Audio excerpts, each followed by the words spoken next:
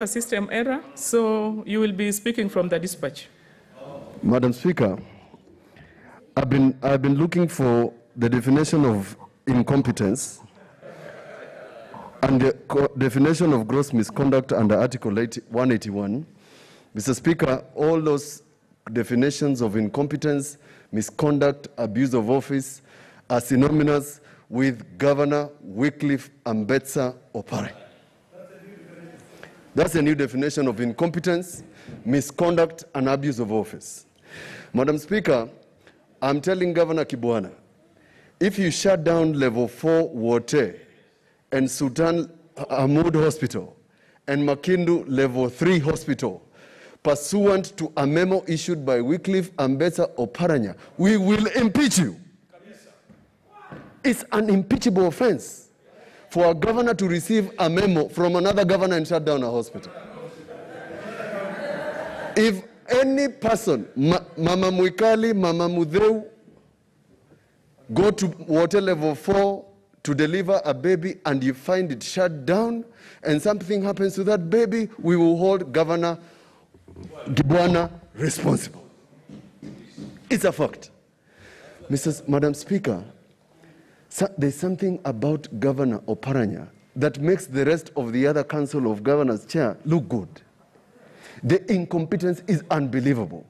Madam Speaker, we must all ask. Yesterday, the same governor was in a meeting with the head of state. But it's even worse. We were in a meeting with the minister in charge of finance with all the governors, whereupon it was agreed that the Supreme Court opinion is not an advisory opinion but an order. I'm going to suggest the following, Madam Speaker. Other than Wycliffe Ambetsa Oparanya, the person of the Cabinet Secretary in charge of Treasury must be discussed in the floor of this Senate.